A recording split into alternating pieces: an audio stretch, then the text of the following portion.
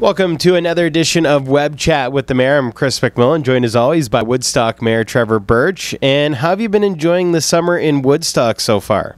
Oh, this has been great. We had a little bit of rain throughout the afternoon on July the 1st, but not quite as much as what they experienced in Ottawa.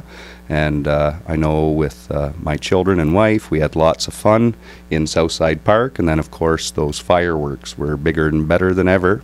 And the days that we've had just going around the city to the different parks, and now we have the splash pad at the Northeast Rec Center at Cowan Fields is now open, and here lots of children have been excited about that, as well as Van Ave splash pad is up and operational. So lots of good things to do in the city this summer.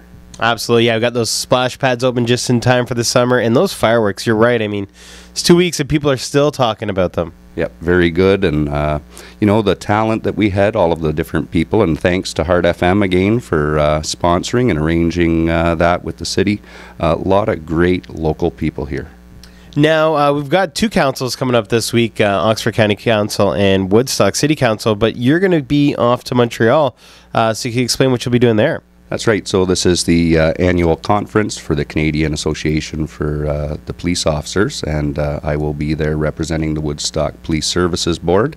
So a little bit of work to do.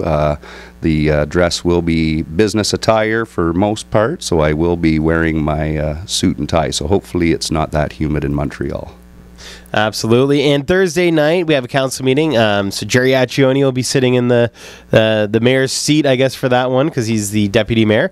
Anything big happening on Thursday? Well, we have some planning matters to deal with. Again, the project that your listeners have heard about downtown at the former Capitol Theatre site, 36 new apartment units, so site plan approval will be going on, as well as on Devonshire Ave, east of Lansdowne. You've seen 2 new townhouse buildings go up near Falcon, and we'll have another application there to approve a property right across from that with another 22 units. So that will be very exciting, more places for people to live here in the city.